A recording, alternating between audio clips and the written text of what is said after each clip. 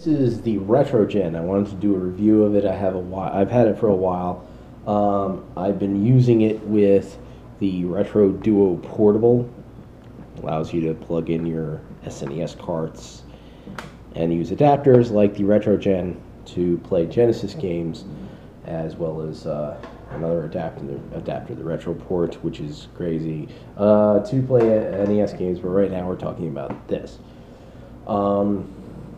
This will allow you to plug basically this adapter into, say, the Retro Duo Portable or an SNES or a clone console, and basically play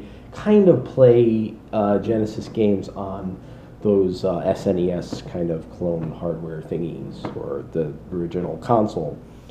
The other thing is this is a system on a chip, so it's basically is the console and just requires like a Super Nintendo or whatever for power and input. So you can only use Super Nintendo controllers with it because it requires the Super Nintendo controllers basically to be plugged in, or to have something like this, which basically has a Super Nintendo controller built in, kind of. So if you're going to use this with a Super Nintendo, though, and some other clone consoles, the AV out does not work from the console. You have to plug in a separate AV out into this. With the Retro Duo Portable, it has a video pass-through that allows the image to show up on the screen. Also, I believe the Retro Duo has that as well. So I want to talk about something that I don't see many people talking about, and that is the lack of a mode button. So there's no mode. The mode button hasn't been mapped to the controller when you play. So if you use a Super Nintendo controller and you try playing a Genesis game that requires the mode button, you're shit out of luck, because it's just basically shit. Like, can't play Golden Axe 2. It requires you to use the mode button to change the controller to act like a 3-button controller, but because you can't do that, because the mode button isn't mapped, you just can't play Golden Axe 2. So then there are games that require the mode button for certain things during the gameplay, so you can't play those. But there were some games that do seem to require the mode button to switch the controller layout that did work, that I was surprised because they don't work on the original hardware that way. I believe Eternal Champions is like that, but I was able to play it and it acted like a 3-button controller. So I don't know what's going on there, but when it comes to Golden Axe, you can't change the button layout, and you just simply can't play the game. And like I said, there's some games that require the mode button to do that, for gameplay. One other game that apparently requires the mode button, I don't know, I have to try this out. Well, I tried it out on this, but I want to try it on the original hardware to see what happens. But Pit Fighter apparently requires the mode button for that, but it worked fine. So some games seem to work fine, even though they apparently require the mode button. So I don't know about that, but yeah, Golden Axe 2 is a no-go. Of course, this thing is not going to play Virtua Racing because of its extra hardware inside of the cartridge and whatever else.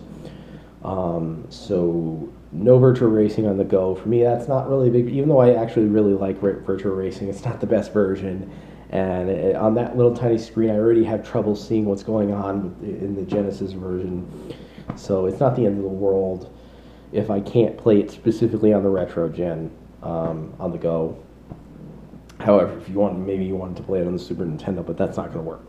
And that's the case with a lot of clone hardware.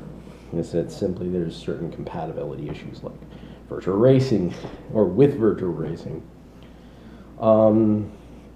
But as a whole, the compatibility is quite good, actually. Just about every game that I plug in seems to work. I'm trying to think of any other games. I thought I came across another game in my collection that was a little that wasn't working. I thought I did. Maybe I'm wrong. I don't know. Apparently I can't find it. Except for Golden Axe 2, it seems like everything I have out here, because that's everything I've tested so far, is everything I have out on the table. I guess I'm wrong. Things you can also do is if you have like a... it gets a little comical looking, especially when you have this stuff stacked. Let me just throw a Pit Fighter on top of it. And this is one of the shorter cards, so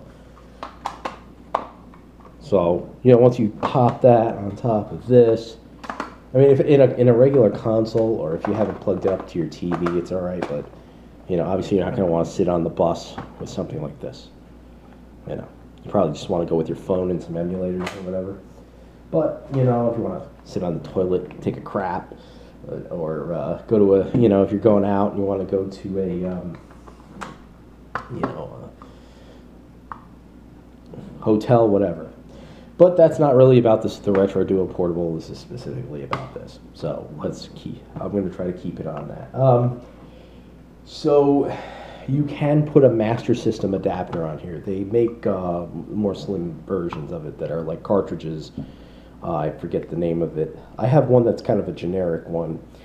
I need to get a better one. But the Power Base Mini. You can get the Power Base Mini, put it on top of here, and then play Master System games, but then you have like a stack of cartridges. So again, the portable stuff, but you have this, and you have the Power Base Mini, and on top of that you also have a Master System game. Mine's actually taller. The one I have, the generic thing, is taller, so it's even worse. But I have had good luck with that one game I own, which uses FM sound. Does not work. The sound is muted. I'm assuming it's because the FM sound compatibility is probably causing an issue. But that's that. So yes, it will do Master System games. It does have a region switch here, so you can in fact change the region of the cartridge, so you can play cartridges from different regions. I actually did switch. So I put Sonic the Hedgehog on top here. I switched it to PAL, and it did give me that slow version of Sonic. So if you actually remember it that way, you can, you know, if you're from that region and you prefer that slowness, you can switch it to PAL, even if you have a NTSC cart, and it will actually play all slow and stuff. So that is there. You can't play Bare Knuckle. I tried Bare Knuckle 2. I put Streets of Rage 2 on top of it and switched it, and it did not bring up Bare Knuckle. It just brought up a screen telling me, "No, you cannot play this. Screw off. Nice try, asshole." So, you know, that was basically it. I'm assuming that's what would happen on the original hardware.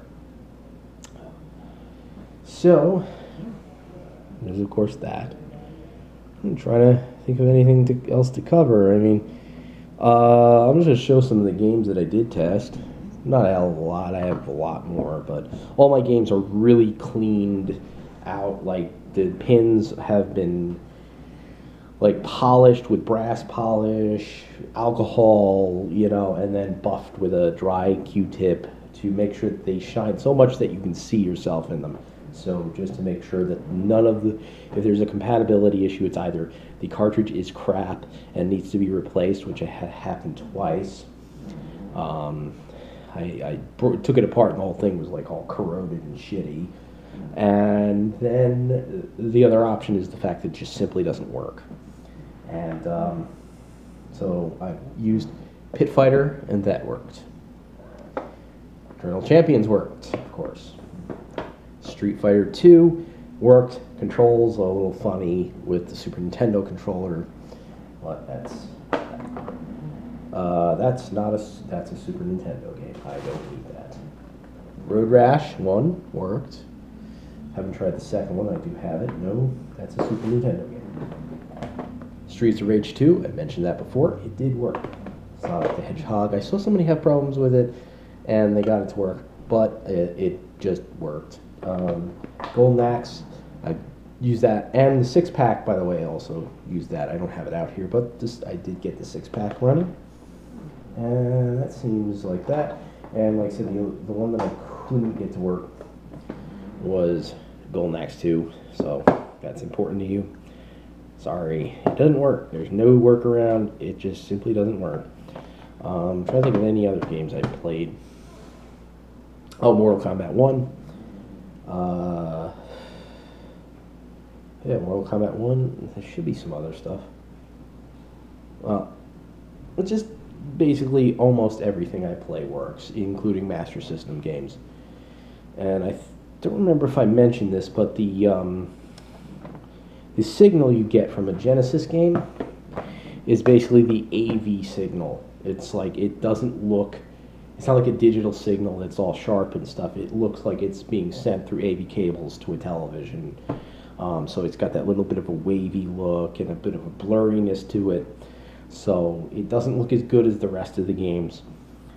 But that's because it's basically sending that AV signal to the screen, and basically that's what you're getting. So you get that kind of little bit of a dot crawl issue and stuff like that. So that's my review of this. I'm wondering if I recommend this. If you have a Super Nintendo and you're basically trying to save space or something, it's definitely good to save space with. Sega Genesis is fairly cheap. I mean, if you want to play everything and you want to play it on the original hardware, get a Sega Genesis. You're gonna get a better, it's gonna be a lot better. You'll have the compatibility. You'll be able to play on the original controllers, so you don't have any control issues. I don't think you should get the Model 3 Sega Genesis. That one, I think, he actually has compatibility issues. I don't think it plays Virtual Racing unless you modify it. The only thing this does, though, that the original Genesis doesn't do is, like, it has the region switch thing. So you don't want to think about that, but yeah. So this is, and you could, if you do get this, you can put it in like a Retro Duo portable and take your games on the go. And that thing lasts quite a bit long, so yeah. However, if you're just looking to play on the TV and you don't care about the little space saving thing, get a Genesis. It's a hell of a lot better idea than this. This is better for, like, space saving and keeping things neat. And if you don't care about the games that aren't compatible, at least you can start collecting stuff that is compatible with that. And yeah, so I can recommend it for someone who, especially for someone who has this, and you're a big fan of the Sega Genesis like I am. You can take your cartridges, if that means something to you. You can take your cartridges with you instead of just having like your phone with some ROMs on it or a hack console or something. This is, to me, this is like the essential part of this. I had the Sega Nomad. The batteries were terrible. It was a lot bigger than this. This is kind of big, but it's a lot bigger. So for this,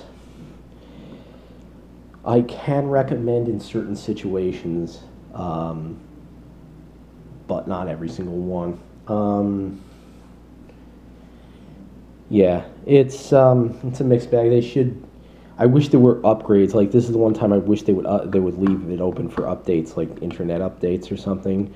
Because in this situation, it could have fixed the issue with the mode button, and really that would help a lot. It's a little rough because it has that AV out thing, so if you have a Super Nintendo, you need more cables. But as far as recommending it, yeah, that's basically my recommendation. If you want to save space and you want to play the original cartridges, get this, and you have your Super Nintendo and you just pop it in and play the games as long as they're compatible, which most games seem to be. So I'd have to give this a... So that's hard. If I was going to give it a rating, probably a 3.8 out of 5. It's just like hard to give it like a 4 when it has compatibility issues and the mode button isn't even mapped. So yeah, that's my review for the Retrogen. I really like it, but that's for my scenario there. And I really wish they mapped the mode button. Come on, we have a select button here. There's a select button. The Super Nintendo has a select button. You could have mapped the mode to the select button, but you didn't. That's a little rough. That could have fixed a lot of compatibility issues, but there you go. Thank you for watching. Have a good one.